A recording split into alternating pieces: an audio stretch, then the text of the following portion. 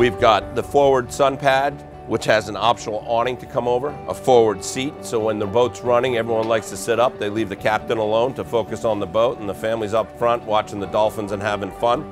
We've also created, we had all this dead space up in front of the upper helm. So we've turned that into a little sun pad lounge area, which is quite nice.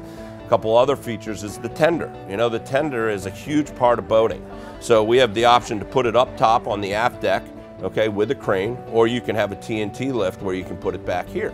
And then you can lower it, and that also becomes a nice beach for the family when they're swimming and having fun at anchor.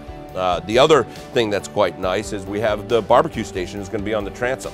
A lot of companies end up putting it on the fly bridge, but you end up lugging your food up and down, and it becomes a little bit of a pain. So we hope this is going to be a little easier for preparing meals and cooking and dining as a family.